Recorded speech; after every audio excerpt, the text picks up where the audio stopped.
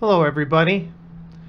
A gentleman on social media tweeted out, why don't you guys just make a traditional stablecoin?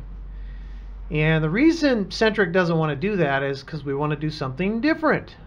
And if you look at centric.com/basics and kind of go through it a little bit, you understand that Centric wants to be untethered from existing assets.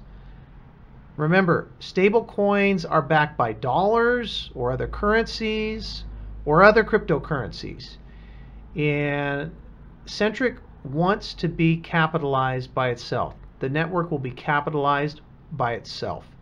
And if we read just a little bit from centric.com/basics, where it starts how we are creating a synthetic stable currency, not a traditional stable coin. With Centric, we have created the conditions for a purely synthetic stable currency. That is a currency untethered from all forms of existing assets and capitalized by itself. To achieve this, over time, the Centric Protocol works to manage the supply of Centric Rise until its market capitalization is equal to the market capitalization of Centric Swap. I'm going to continue. Network consensus. A synthetic stable currency is formed when the market capitalization of our two tokens is equal. At this point, we will have achieved what we call network consensus, and that's the value of the market cap of Centric Rise and the value of the market cap of Centric Swap. For network consensus to occur, Centric Swap must be trading on the open market for $1 USD.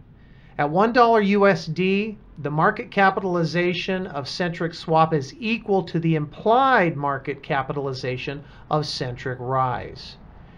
And how do we achieve network consensus? Excellent question. It's all right here in the basics page. Again, centric.com/basics. If the price of Centric Swap is below $1 USD, the implied market capitalization of Centric Rise is too high. In this scenario, the supply of Centric Rise is burnt, constraining growth of the network until consensus returns. It's self-regulating again, every single hour. It's balancing itself. The further the deviation from $1 USD, the faster supply of Centric Rise burns. If the price of Centric Swap is above $1 USD, the implied market capitalization of Centric Rise is too low. And in this scenario, the size of the network inflates unchecked until it becomes overvalued again. Again, the network just continues to balance itself out. Nobody is depositing dollars into an account and saying, these Centric Swap tokens are worth $1 because there's dollars in this bank. Or we've got XYZ coins and tokens backing the network. The network is valued by the users. And as users understand the power of Centric to be fully independent and fully autonomous, fully decentralized, more and more people are going to come into the network. And understand that Centric Swap is bringing in the liquidity. And when all of these conditions meet up, that's when we're going to be reaching network consensus. The next section is learn the Centric Protocol. And I'm not going to get into this today, but I thought this was kind of interesting because a gentleman on Twitter brought it up. Why don't you guys just develop a traditional stable coin? We don't want to do that. In a lot of ways, traditional stable coins are centralized, very centralized, because they're backed by fiat, they're backed by other cryptocurrencies, they're backed by centralized exchanges. And to be fully decentralized, autonomous, free for the users, no lockups, Centric has been developed to regulate itself and to be fully capitalized by itself.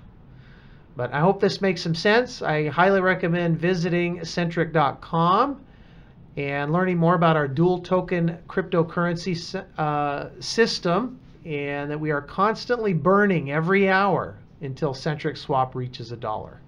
Take care, everybody. All the best.